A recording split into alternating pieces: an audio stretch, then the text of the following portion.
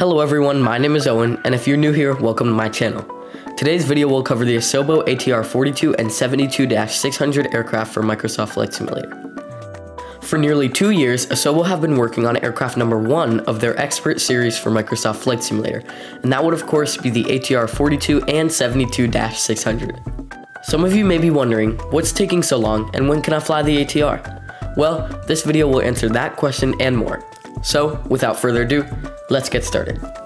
Asobo have been working very closely with ATR to develop the most true-to-life model as possible for the sim, and have showcased the extremely accurate systems of the plane, including synthetic vision, TAWS, weather radar, a virtual control panel, and an electronic flight bag.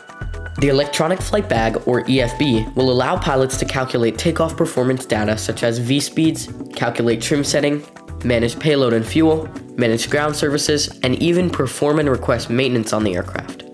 Asobo recently shared the ATR's unique ability to search for parking stands within an airport using the diagram built into the MFD. These systems are designed to be exactly like the real-life ATR, and the performance numbers of the aircraft are within a few percent of the real-life model, meaning the Asobo ATR will perform very similarly to the real aircraft.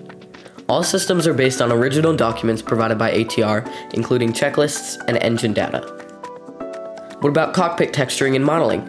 Well, as stated before, Asobo is working together with ATR on the systems and modeling of the aircraft, so we can expect that both the cockpit and exterior texturing should be fairly good, and screenshots taken from Asobo's recent stream can confirm this. Last but not least, when can we expect the aircraft to be in our sim? Asobo has published a 2023 update timeline shown on screen now, and as you can see, the Expert Series aircraft number 1, which is the ATR, is due to be released at the end of April.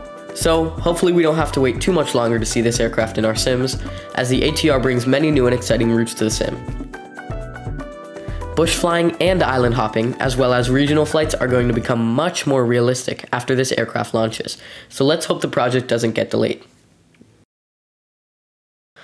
Well, that's all the information I have for you guys in this video regarding the Asobo ATR 42 and 72-600 project for Microsoft Flight Simulator. If you've enjoyed the video, make sure to like and subscribe so that you stay up to date on all of the Microsoft Flight Simulator news. Thank you guys so much for watching, and I will see you in the next video.